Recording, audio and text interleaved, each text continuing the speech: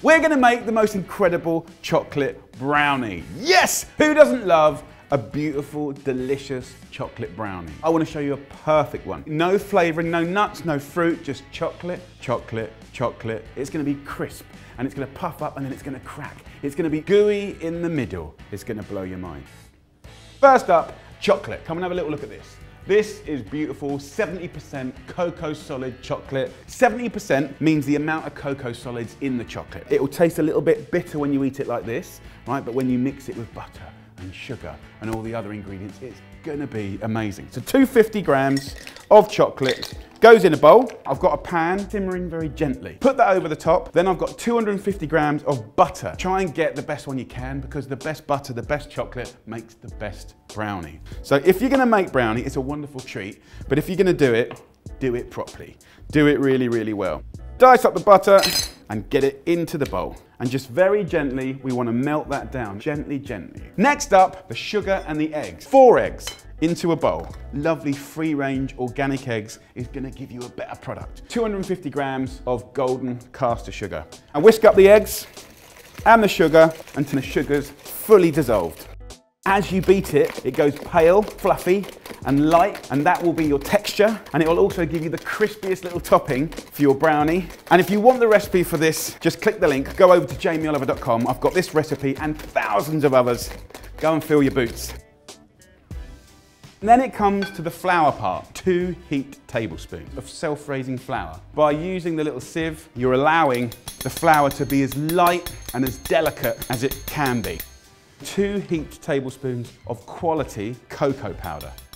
Use the whisk now, fold it, don't beat it. If I just sit there and beat it, then we lose all the air that we put into the eggs. The chocolate is almost done. And a lovely little tip, right? Just get a pinch of salt and season your chocolate. It sounds weird, but it makes all the difference. It opens up your taste buds. It allows you to taste the full flavor of the chocolate, and it genuinely really does make a difference. I got given that tip like 25 years ago from this incredible French chocolatier, and I've always done it since, and it works. And then we're gonna go in with every last bit of it. Look at that, look at the color, look at the shine. Back to the folding. Have a look at that. We've still got air in there. And of course, at this point, you can lick the whisk. It's filthy, but who wouldn't? I've got myself a lovely cake mold, and then we're gonna go in with that amazing brownie. Every last bit of it. Move it around, get it into the corners. Look at that, chocolate heaven. And I've put it into one of my tins here. If you want to check out my lovely range of bakeware, check it out. There's a whole bunch of different shapes and sizes, beautiful color. Now I'm going to put this in an oven on fan at 180 degrees Celsius, which is 350 Fahrenheit, and close the door gently. And that's going to be amazing. It will take about half an hour to cook, but I will show you exactly what I'm looking for the perfect brownie, because it looks like you've got to slightly undercook it, but you've got to have the faith. Trust me. Look at that. That's just under 30 minutes. And you can see it's puffed up, right? It's gone really crisp on the outside. And if you just shake it, can you see that wobble, right? So I do want it cooked on the outside. I want it slightly under in the middle. And I just want to let that cool down for about 15 minutes before you even think about eating it. Hold yourself back. Don't go in. Let it cool down, and then you're going to get more flavor and you're going to get more texture.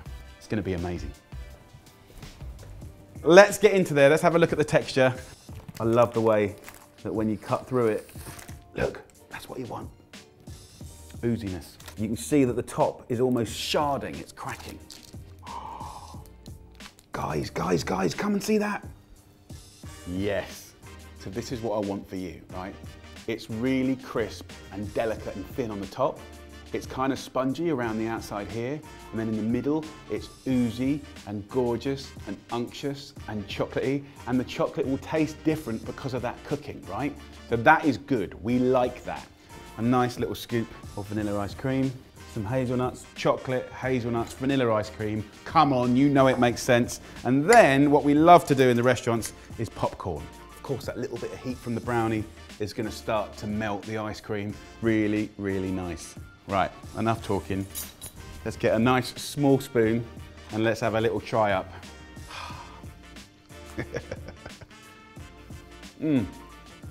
That is a very agreeable brownie. It's really good. Guys, go on. That's what you got to do this weekend or today. and enjoy. Take care. Mmm.